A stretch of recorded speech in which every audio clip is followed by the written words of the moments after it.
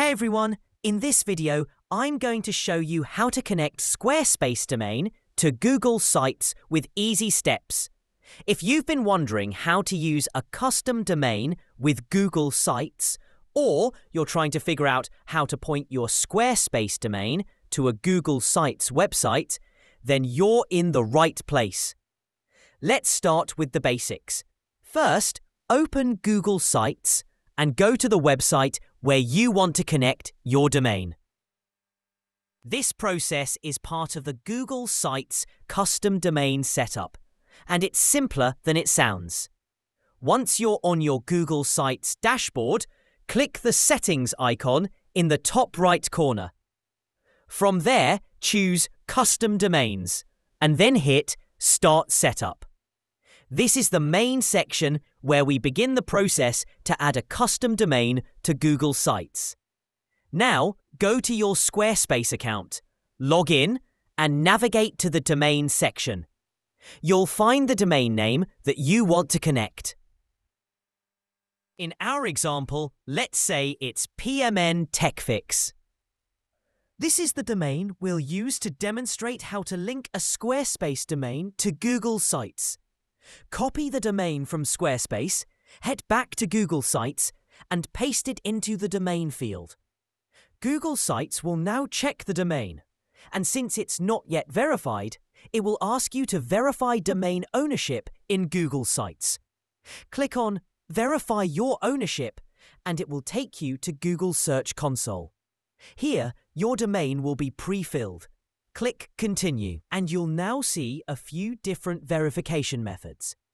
Choose the TXT method as it's recommended and works best with Squarespace DNS settings. Now, copy the TXT record shown to you. You'll need to paste this into your Squarespace DNS settings panel. Don't worry, it's easy.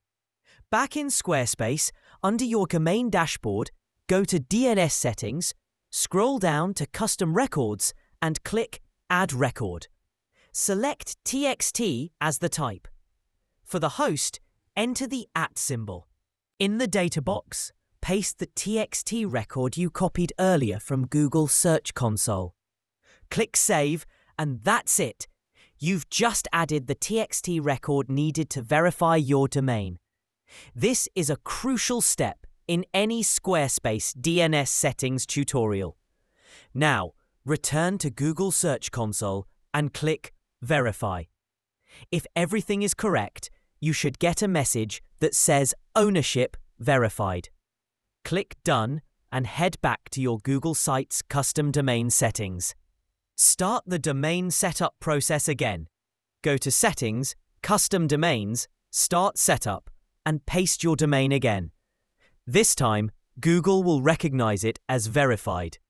Now comes the second part, adding a CNAME record to point your Squarespace domain to Google Sites. Back in Squarespace, return to DNS settings, scroll to Custom Records, and click Add Record again. This time, choose CNAME as the record type.